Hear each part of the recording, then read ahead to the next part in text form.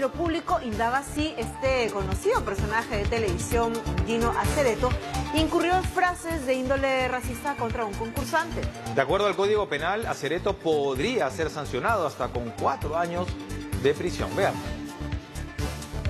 Este caso de racismo que ocurrió el pasado 23 de mayo en el programa Esto es Guerra de América Televisión podría tener consecuencias penales. El Ministerio Público inició una investigación preliminar contra el participante Gino Assereto por el presunto delito de discriminación hacia el concursante Johan Escamilo Cartagena.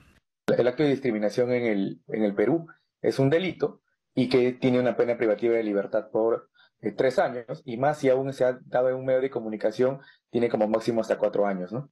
La investigación fiscal durará 60 días y el 8 de septiembre se recibirá el testimonio de ambos, así como la declaración del procurador del Ministerio de Cultura para aclarar las circunstancias de los hechos. Desde el sector destacan la importancia de que este caso prospere. Va a marcar algo muy importante en el país porque podría ser una de las pocas acciones que se tendría que castigar con bajo la modalidad de un delito, ¿no? Días después del hecho, Assereto se disculpó con Escamilo. Sin embargo, para el representante del Ministerio de Cultura, Ricardo García, esto no tiene ninguna implicancia.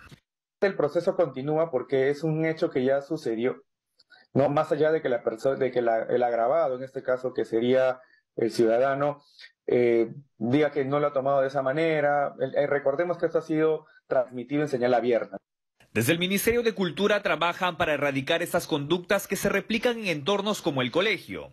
Por este mismo caso, días atrás, la Sociedad Nacional de Radio y Televisión sancionó a América Televisión con una multa de 24.750 soles. Este medio de comunicación también fue recientemente sancionado por difundir imágenes de menores de edad en ropa interior.